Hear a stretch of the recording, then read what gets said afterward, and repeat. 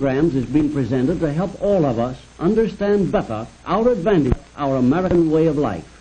For today's topic, let's join now a group of young people at the National Education Program Workshop, Arkansas.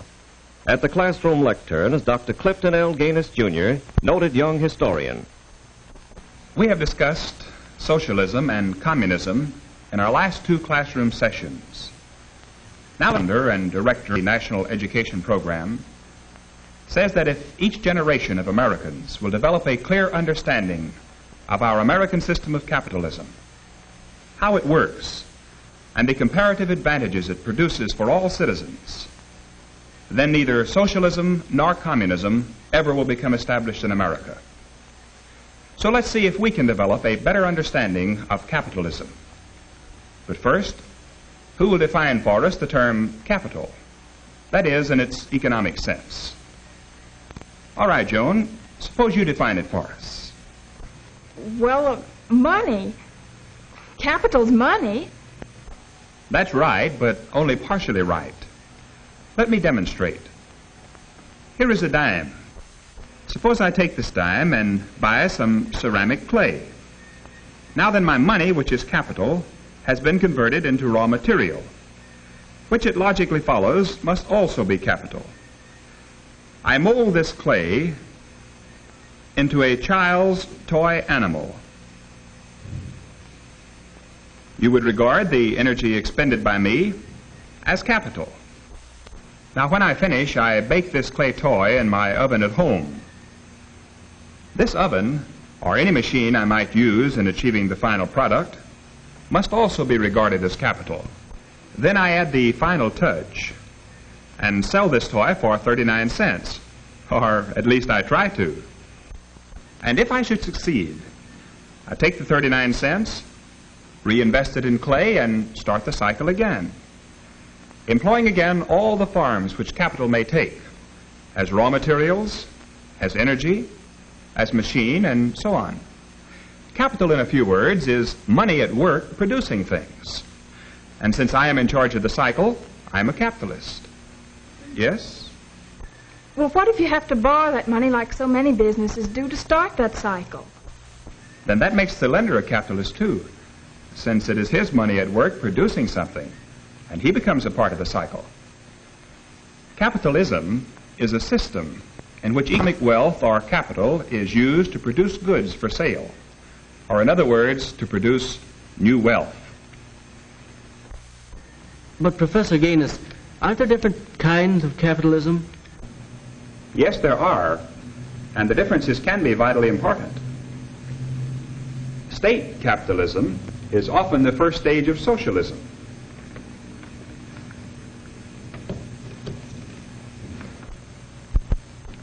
We might say that state capitalism exists when the government achieves a combination of ownership and control in business and industry large enough to permit it to dominate the nation's economy.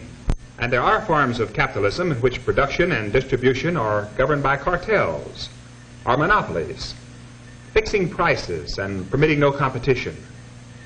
This form existed in many European countries in the time of Karl Marx and during this century, before socialism or communism gained control. Yes, John, an important fact that we must emphasize is that American capitalism is quite unique. There never has been a system quite like it in all history. So let's examine the structure of American capitalism.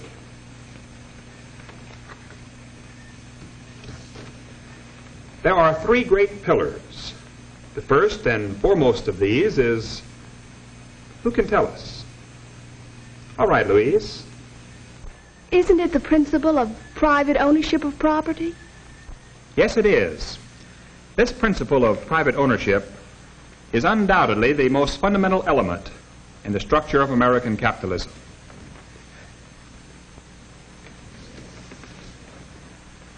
Consider, for instance, home ownership, which is a bright American goal for most of our people.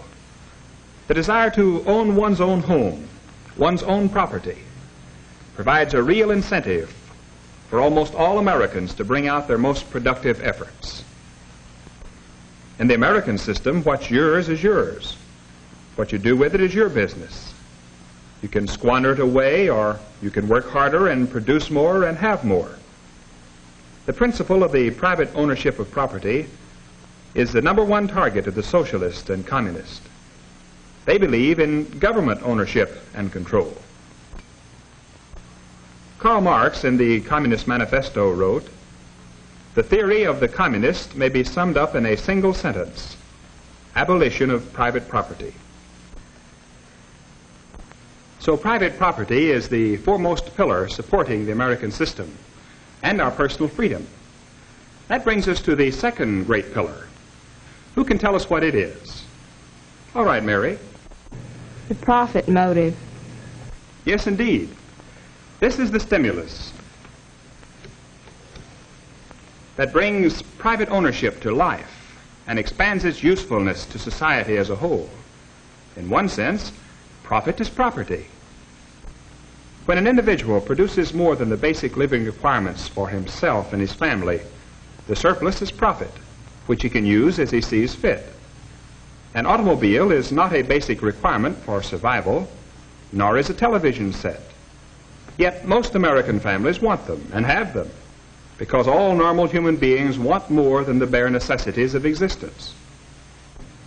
The capitalistic principle of private ownership gives them the privilege of earning and keeping enough wealth beyond their food and shelter requirements to afford to buy the other things they want. But, Professor Gaines, what about the individual who doesn't produce a product of his own? What I mean is, what about the employee, the worker? Well, you remember we said that energy is capital. Ability is capital. When we as employees work for someone else, we're not selling our time, we're selling our services, our ability. When we get paid, if we save a little of our income, we're profiting. And we can become employers if we wish and if we can develop management capabilities. Many of America's greatest industrialists were employees who saved and developed their capabilities. If we do not develop into employers, we still can become producers or capitalists by investing our surplus, our savings, in some enterprise which is producing something. 18 million ordinary Americans own stock in businesses and industries. If I borrowed money from you to make my clay toys, you would become producers, since your capital would help produce my toys. The business world is full of actual examples. General Motors, for instance, is just a group of people who, with their dimes and dollars, are producing products for sale. There are more than 500,000 stockholders with their savings invested in General Motors. And why do they invest their dimes and dollars? They want to make a profit. It is a normal, wholesome motivation. Dr. Gaines, I once heard a clergyman say that the profit motive is not a good motive. Do you agree with him? I'm sure the clergyman wasn't a socialist or communist, but that happens to be what the socialists and communists say about the profit motive. And yet, most converts to socialism and communism joined up because of the promise of personal benefit or profit. Would a clergyman be able to fill his church if he told prospective members that there is no personal reward or profit in giving one's life to God? How many of you students study at dinner each evening instead of having the momentary pleasure of some favorite pastime? I think you would want to say that study can be work. What motivates you then? A desire for learning, a desire perhaps for good grades, but with the belief that in the end you will render a more valuable service and receive more for it. If you didn't hope to profit, you wouldn't study. What I'm trying to say is that the profit motive is active in most human behavior. That's important to remember. And now to the third of the three great pillars in American capitalism. All right, Gary. The open market. Yes, the open competitive market, where anyone can offer his wares for sale at whatever price he can get, is a benefit not only to business and industry, but to the individual as well. Let's go back to our toy animal illustration. Let's suppose that we develop an ability to make attractive little ceramic toys, and that children all the nation want these toys. We expand our enterprise, probably on borrowed money, and begin making profit. Another toy manufacturer, seeing our ceramic toys cutting into his sales and profit, does some research and finds that he can make an unbreakable toy very much like ours and sell it for less money than we're getting, at the same time making a profit. He can do this because we have a free, competitive market in America, challenging achievement. The consumer or buyer gains when we have this constant competition in the marketplace. The best products at the lowest cost emerge. Have you ever seen one of the early automobiles manufactured in America? It was really something to behold. When it was manufactured, only a few wealthy people could own an automobile. And even for them, it was likely to break down on any 10-mile trip. Today, there are more automobiles in America than there are families, and almost every family owns one. Competition, the free market, brought this about. Henry Ford was determined to outstrip other manufacturers. He went after the mass market with his low-price Model T, produced with his remarkable mass production techniques. He won the low-price market, but not for long.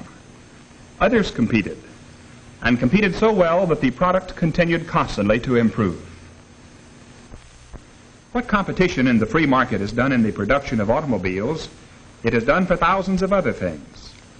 With private ownership of property, the profit motive, and the competitive free market, American capitalism produces more wealth than the next 10 nations all combined. You and I benefit tremendously because of our great productive system, American capitalism. Our individual efforts bring us rewards higher than those realized by any people on the earth. With one day's wages, an American, for example, can buy this big supply of food. An Englishman's daily wage, by contrast, will buy only this much, and a Russian's just this much. So let's remember these pillars of freedom and progress when we hear or see the socialist or the communist trying openly or secretly to undermine them. These factors can be destroyed through subversion or through our own short-sightedness or apathy in defending them. Surely all of us can feel gratitude and pride toward American capitalism. Its record of improving human welfare is unmatched in all history. Next week, we shall examine American capitalism's widespread distribution of wealth. Until then, class dismissed.